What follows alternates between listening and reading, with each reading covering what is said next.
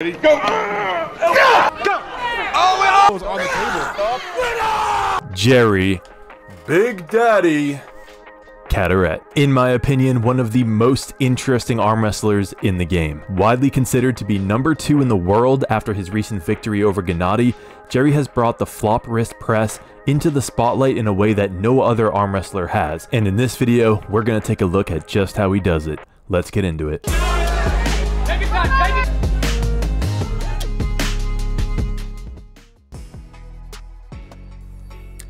Alright, first of all, I don't know Jerry's cranial circumference, but Engin, if you're listening, we are getting dangerously close to needing larger helmets. I also think they should be required to arm wrestle in them. Alright, with that out of the way, welcome back LTA crew for another How They Do It episode. This time, we're looking at Jerry Cadorette. Now, a lot of people think Jerry Cadorette's ace move is his flop press.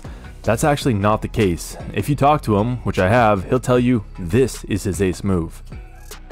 No flopping, just pressing. In fact, in an interview with Neil Pickup a few years ago, Jerry said if he can get to this position, he doesn't think anyone can stop him. Alright, let's watch that round back in slow motion, and notice you'll never see Jerry going anywhere near a flop. Instead, you're going to see him cut off Matt Mask's lane by supinating in and using those bottom two fingers to stop Matt's top roll.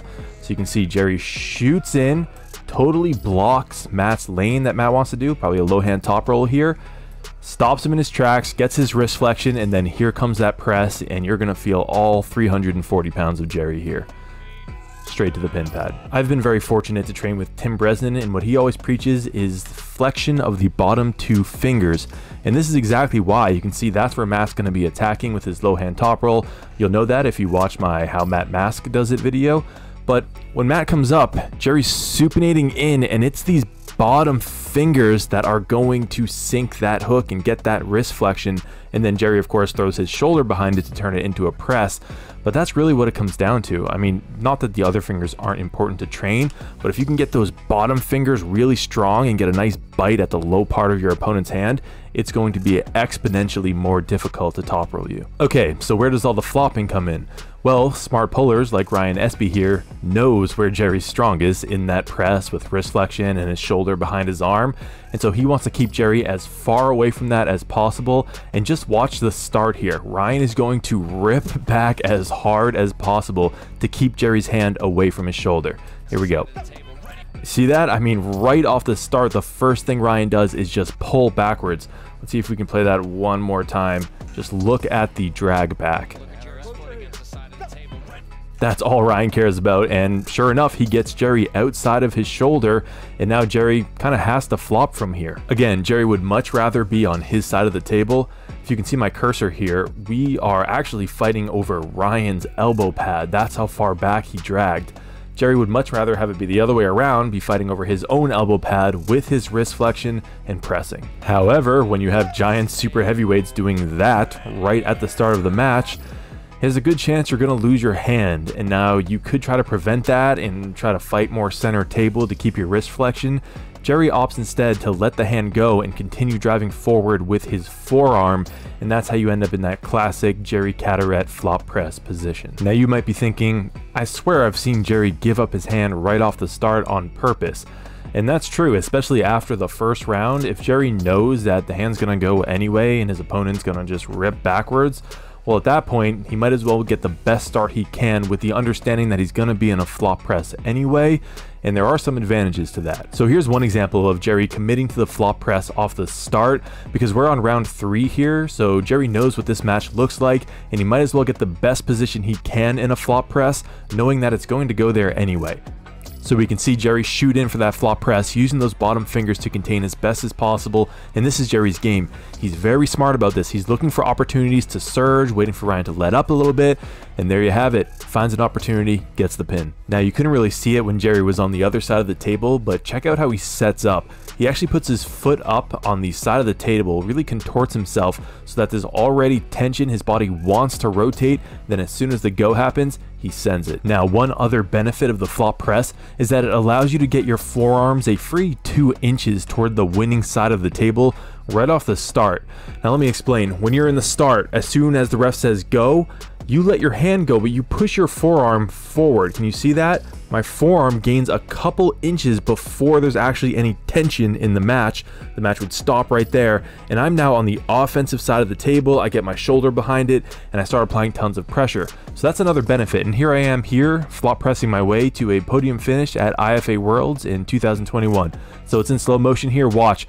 Right off the start, I push my forearm forward as my hand goes backwards, and then when Rob catches me, I'm already in a winning position.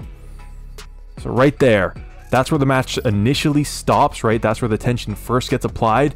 And I know it's kind of hard to tell, but my forearm is actually already on its way to the pin pad, all because I gave up my wrist at the start in order to gain forearm position. You also notice that I throw my shoulder behind my forearm, and there are two benefits to that. The first is that it blocks a pin route for Robbie here, right? My bicep is in the way. He cannot pull through me. He has to pull back around, get me away from my shoulder, and then go to the pin pad. And I'll demonstrate it here for you. If my arm is in this position, you physically cannot pull me up and through. My forearm muscle, my bicep muscle just get mushed together, and you cannot get through that. You have to pull out and then around. And on top of that, when I have this position, I can use my core strength, because when I lean forward, it all moves together as a single unit. So let's watch that again from the top in slow motion. You'll see me gain 2 inches with my forearm by giving up my hand. Then I get my shoulder behind my forearm in order to crunch forward and apply as much pressure as possible. Throw the forearm forward, get the shoulder behind, and now I'm just doing a crunch to lean as hard as I can right there. If you're wondering why it fades to black, it's because this is actually from my intro, and ironically, so is this. Me and Jerry are both Massachusetts natives, so I've got to grip up with him a number of times, and he's an awesome dude, great to train with. Okay, let's put a bow on this whole thing by looking at the final round of Jerry versus Gennady, and I've actually spoken with Engin, and he's cool with using a round for something like this. He just obviously doesn't want people ripping off the entire match, which is totally reasonable. Alright, I want to watch this start at half speed because it demonstrates everything we talked about. Jerry in position to throw his shoulder forward. You're going to see him supinate in, try to contain Gennady with those bottom fingers. And right there, you can see Gennady hits a nice low hand top roll, drags, and Jerry's losing his hand. And instead of giving up all this forearm position that he did gain in order to get his hand back, he's fine continuing to fight in this position. And that's again why we see Jerry in the flop press so much. So continuing on, Gennady goes on the offensive and does some really nasty hits, pulling Jerry across the table. And this is something you can really only weather with years of experience. Don't try this at home. Jerry's been doing this a very long time. So Jerry eating some really nasty hits from Gennady, and you're going to see Jerry now start to go on the offense, and again, he's looking for those windows. Gennady holds that one off, thinks he has more time, and then Jerry feels that, and you're going to see Jerry surge again when Gennady's not expecting it and gets the pin. Now, I want to stress that this is not a move for beginners. When I was first learning the flop press, if someone hit at the wrong time, I would have been in Snap City. Instead, I found a training partner who I knew was very patient and willing to work with me, and I slowly started learning it. And to be honest with you, it felt terrible at first. My elbow felt like it was going to explode even with very minimal pressure. So I toned it down, went little by little. Each practice, it felt a little bit better, and then run that over the course of a year and a half, 2 years. I can now comfortably commit to a flop press off the start, but again, do not do that if you are new. Before I sign off, if you want to support the channel, of course hitting like and subscribe helps a lot, but also check out my real life arm wrestling content. I have my latest product design here, the Dual Flexor. It is a 2-in-1 handle. One side is curved to emulate an opponent's hand and where you would be at the start of an arm wrestling match. Then all you have to do from here is flip it upside down, get the strap in the back of your hand, and then you have yourself a nice flat top handle to train that flat finger containment strength, which is super important for shutting down top rolls. So if that's an area you want to get stronger and you want to support the channel, check it out. Link will be in the description. So I hope you see now why I think Jerry is one of the most interesting arm wrestlers in the game. No matter who he's pulling, it's really fun to watch because people like him just don't come around that often. So if you enjoyed the video, please leave a like, and if you think I earned it, subscribe. I put out multiple new videos every week, and I will see you in the next one.